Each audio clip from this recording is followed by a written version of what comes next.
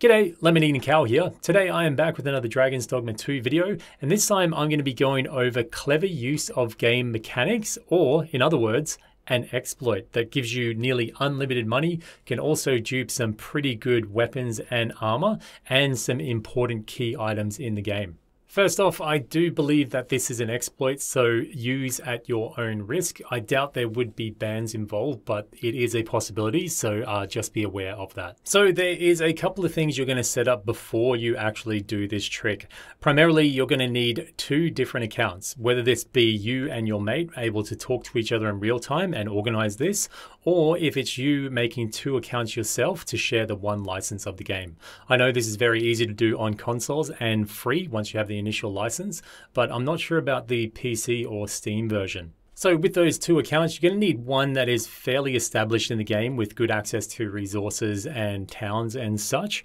And for the other account, they can be pretty much anywhere in the game as long as they're at a point where they can reach the first Riftstone, and maybe they'll need a little bit of resources just to buy a couple of items here and there, but it shouldn't really be too much for the initial outlay. You could probably do this on the first town that you reach. These two accounts will also need to be friends within whatever console environment you're playing on.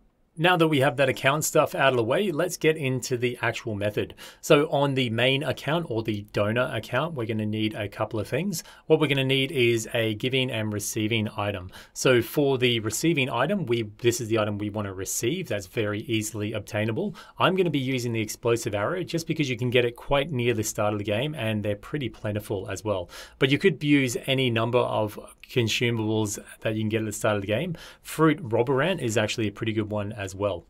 Then we're going to be using the item that we want to duplicate. In this case, it's going to be the Onyx, because the Onyx sells in Vermont for over 2,400 gold, and we can do it up to a stack of 12 at once. Despite being able to stack up to 99, you will only be able to do 12 at once. Now this method does work for a range of different items and armors and weapons and such, as well as important quests and items in the game, but not every single item. You'll need to do some experimentation with yourself to see what works best for you. So yeah, I've got my items here, and then after that, I'm going to create a hard save. Now resting at an inn gives me what I call a hard save, because you're able to access it at any time through the menu as resume your save from the inn. Whereas the other saving, when you get to certain points in the story, or you go in a rift, or you exit out of the game through the menu, will give you a soft save, which is actually easy to overwrite if you load your in save. So now that we've got that established on our main donor account, we're going to head to the nearest Rift Summoning Stone. So once you're in the Rift Summoning Stone, we're going to go to Examine and then set a pawn quest. Now, if you don't have this unlocked already, if you're a very new account or a very new game, you won't have this unlocked. It'll be grayed out and it'll be set to a quest of having to have your pawn stay with someone for a day and a night. Now, in this instance, the only way around this is to get someone to hire your pawn. I used my alternative account to hire my own pawn, and then I was able to have my pawn quests. After you have hired that pawn, all you have to do is stay at an inn and you will be able to get access to this. A full guide will be in the description below. Anyway, once you have that unlocked, we're going to go to Request for Other Players. So we're going to go down to Acquire Item, and you can see there's a range of different items you can select, but in this case, we're going to go with that explosive arrow. And we're only going to request one of them. So that's the item we're going to be given. And for the item we're going to give to players, we can either select gold, which is 10,000 gold is the limit here, or we can go to items and we can actually give them those precious gems that we found before, and they'll be worth far more. So you can see there's a stack of 12 here. 12 is the max that we can give despite having more in the stack, but we'll go ahead and give them 12. So once we've done that, just come down to confirm and then leave the rift. You'll see that you'll get a little saving circle up in the top right hand corner. And the next bit is quite important. What we want to do is either just totally swap onto our other account or exit out and save here. Make sure you don't sleep at an inn at this point. What we want to do is switch over accounts. So on the PlayStation, I'm just going to press the PlayStation button, go to switch user, and then go over to my other receiving account, which is the Cow Lemon. So here we are on my other account. You can see I'm only level 9 and my pawns are level 9. I've only just gotten to the first major city and I've established my hard save by sleeping at the inn. And what I'm just wanting to get on this character is one of those items that I wanted to receive on the other account. So in this case, it was an explosive arrow. So whatever you choose for that to be, whether it be a robber ant or any other item, just make sure your character has at least one of these, but ideally you're going to want at least 8 of them. So head back into the rift and touch on the summoning stone here, and then we're going to go for search for a pawn and go down to friends pawns. This is why it's important you have those 2 accounts linked via friends.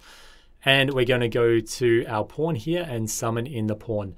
Now you can summon the pawn via various other means, but I haven't got anything to really consistently work. There must be something about the loading or something else that goes on by the other search methods. It kind of breaks this, but with the friend method, I've been able to get this to work 100% of the time consistently. So here we have Minkyong come in with my main account's pawn, and what I'm going to do is click on her, and then we're going to go to hire. You'll see it's free because we're friends despite the massive difference in our level. And while we're still in the rift, it's important we don't go anywhere. What we're going to do is give item. We're going to give her 1 explosive arrow, and we'll see the quest that she has got will actually reward me those 12 onyx that I put in my other account's quest. So the exploit comes in at this point. What we're going to do is actually dismiss. You'll see that I can't hand in another item.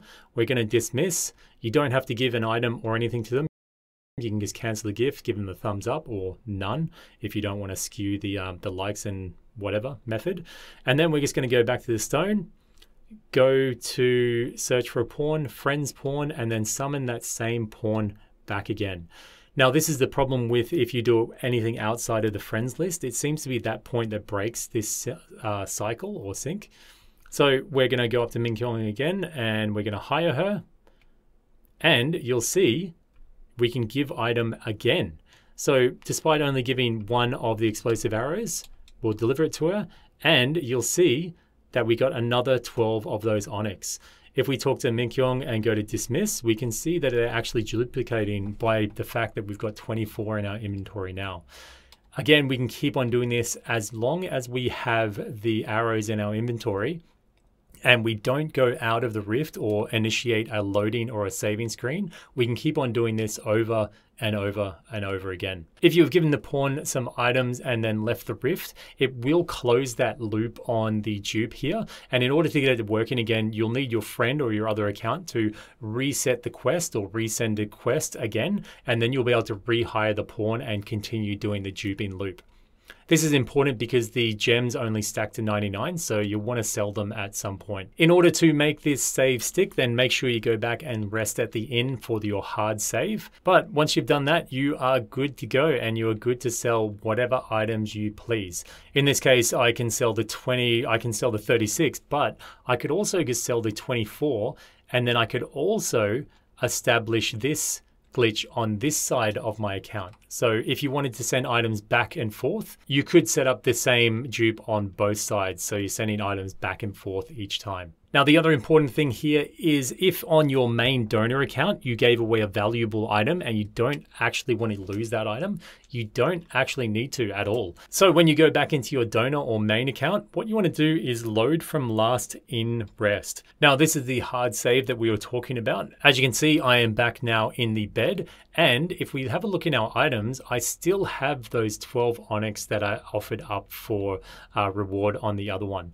So this works by my hard save then overriding that soft save where I did offer up the quest in the rift to give people those 12 onyx. So the game doesn't really know that I've actually given those out because my hard save has overridden my soft save. This is super handy if you want to duplicate armor and weapons as well, but like I said, it is not every armor or weapon. If you guys can give me a bit of a breakdown on if you know why particular items go up for gift or quest rewards, then please let me know in the comment section below. So guys, thank you very much for sticking with me on that one. I know it was a little bit convoluted and definitely a long video. I'm sure someone else will come out with a more concise and better clicked video than mine. But yeah, in the meantime, I hope that one has helped you out, and best of luck. If this did help you out, then please leave a like. If you got any comments or suggestions or any ways to streamline this or make it better, then leave it down in the comment section below.